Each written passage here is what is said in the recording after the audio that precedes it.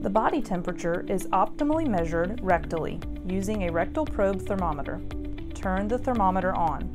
It is helpful to lubricate the probe to make insertion easier. We will be using a sterile lubricant, but even Vaseline or petroleum jelly will work. Once inserted rectally, wait for the probe to beep, signaling the temperature is assessed. If there is a medical condition prohibiting the use of the rectum, an axillary or armpit temperature can be taken but will likely not be as accurate as rectal. Normal temperatures for dogs and cats range between 100 and 102.1 degrees Fahrenheit. High temperatures or fever may be evidence of infection, inflammation, heat stroke, or cancer. Sometimes even anxiety or pain can cause elevations in the body temperature. Temperatures nearing 107 degrees Fahrenheit can lead to organ dysfunction and require veterinary intervention. This is an emergency. Remove the probe from the rectum and record the results.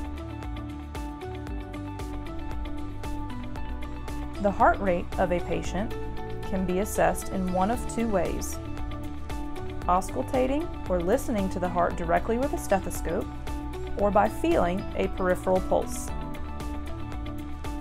The femoral artery is the most accessible location to obtain a peripheral pulse.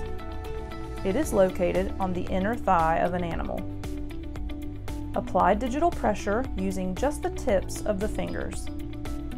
Be sure not to use excessive pressure, as this will collapse the vessel and make it difficult to feel. The pulse rate is calculated by counting the number of pulses or heartbeats for 15 seconds and multiplying by 4. When listening to the heart with a stethoscope, each lub-dub is counted as one heartbeat. Normal heart rate for dogs is between 60 to 160 beats per minute, and cats between 140 to 220 beats per minute. Respiratory rate and effort are also important. If the patient is struggling to breathe, stressful manipulation of the patient will make things worse. The respiratory rate can be assessed visually by observing the movement of the patient's chest. Count the number of breaths for 15 seconds and multiply by 4 to get the rate per minute. Normal respiratory rate for dogs is between 16 to 32 per minute, whereas cats are between 20 to 42 per minute.